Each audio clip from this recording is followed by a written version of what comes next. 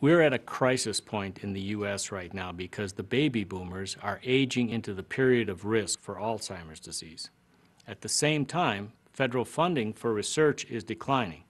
So philanthropy at the Mayo Clinic is critically important such that we can have an impact on this impending healthcare crisis before it occurs. I specialize in the area of Alzheimer's disease research or memory disorders, and that means that I spend part of my time seeing patients and part of my time doing research as well. So a good deal of our work is focused on this area of developing predictive tests, perhaps blood tests, perhaps genetic profiles, maybe imaging tests, putting all these features together to see which individuals are in fact more likely to develop Alzheimer's disease as they age.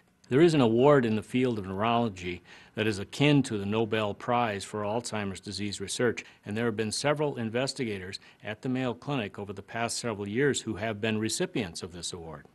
If we were to have an impact on Alzheimer's disease, we would need to be able to prevent the whole process. Every donation to the research program, regardless of how small or how large, has an important impact on the program.